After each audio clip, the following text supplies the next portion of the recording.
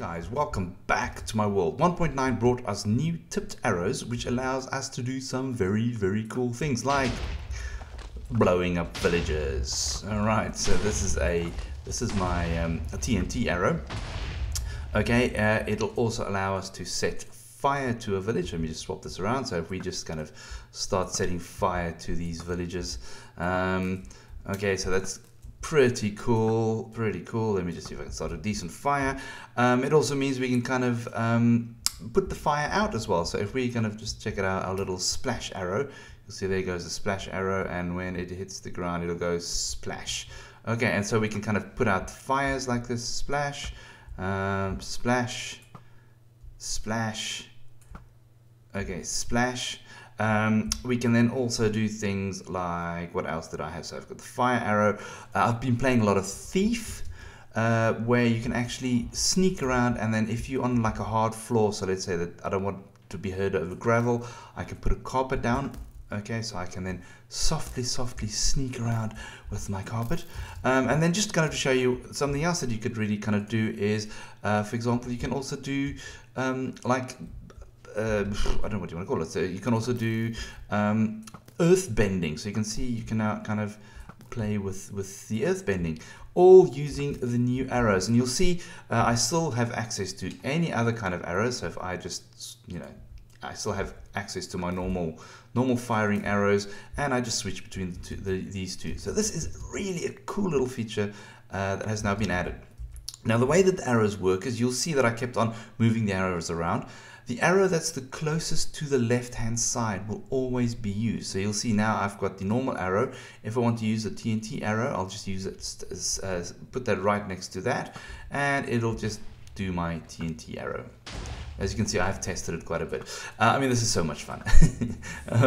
Okay, cool. So let's go and have a look at the commands. Now, over here, you'll see that each one of these is a unique arrow. Now, I've left it broken open like this so that you guys can very easily actually follow what's going on and make your own contraptions. So what I'm going to do is, I'm going to just go through one of these arrows. So let me just see, this is the water arrow. This is the fire arrow. This is the boom arrow. Okay, wonderful.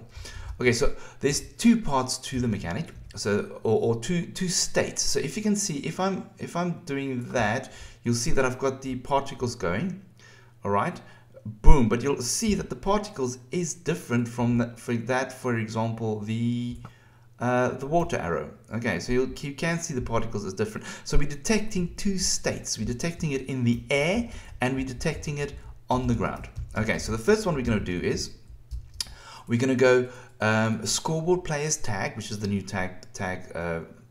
scoreboard. Type equals arrow, add boom. So now this is, we're setting that this is going to be the boom tag.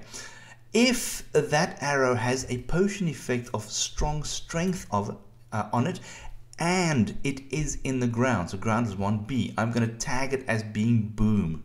Okay. The next thing I'm going to do is I'm going to tag it exactly the same, but I'm going to tag it airboom, which means it's in the air if it's got the potion on it, and it is in the air, so it's inGround 0B, so it's still in the air. So now I've got two states. So if it's in the air, it's tag boom, it's airboom, and if it's on the ground, it is boom. Okay, then I'm going to start playing my thing. So when it's airboom, okay, execute at entity tag equals airboom, I'm going to play a particle cloud, okay, and that's just a particle, and I'm going to force it so that we can actually see how far it actually, kind of you go. So there we go, just go, and that's the particle cloud you are seeing over there, which is pretty cool. Okay, the next thing is, where is it? Okay, the next thing is I'm actually adding to add entity tag equals boom. So when it's on the ground, I'm actually adding a huge explosion, because I saw that if you remove that, you won't actually see it explode. You just suddenly see a hole appear. Okay, so I'm just adding that huge explosion. You don't need to, but it's just to make it look pretty cool. The next thing I'm also doing is I'm executing at the tag equals boom. I'm summoning PrimedTnt, but I'm actually doing passengers. So I'm actually having 3 TNTs riding on top of each other, each with a 1 tick fuse delay to cause a nice big bang. And then last but not least, I'm going to kill any entity with a tag equals boom. Now obviously I don't need to do that because the explosion of the TNT will kind of kill it.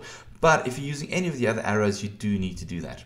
Okay, so that is just the TNT arrow. I'm very, very quickly going to show you the fire arrow. Okay, just exactly the same. When it's an arrow, I'm going to tag it with flame if it has a potion long fire resistance on it, and it's in the ground.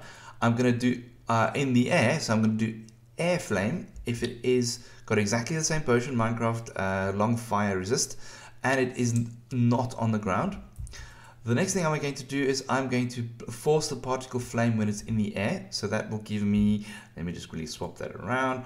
That will give me that nice flamey particle effect as it's flying around. Okay, boom. Okay, where is it? And then what I'm doing is, when it actually hits the ground, it gets the flame tag. I'm then going to set block a fire exactly on that particular block that it's in, and then I just kill it. I kill the flame. Okay, so I'm going to add those two to the description. So I mean, the rest you can all figure out yourself. And yeah, let me know in the comments. Link me to cool stuff you do with this. Once again, I know this is probably not the most unique or original thing, but this is something that I've been playing with for the last kind of while. You'll probably see some WonderQuest stuff using this mechanic as well at some stage. Okay, guys, thank you very much for watching, and as always, I will check you all later.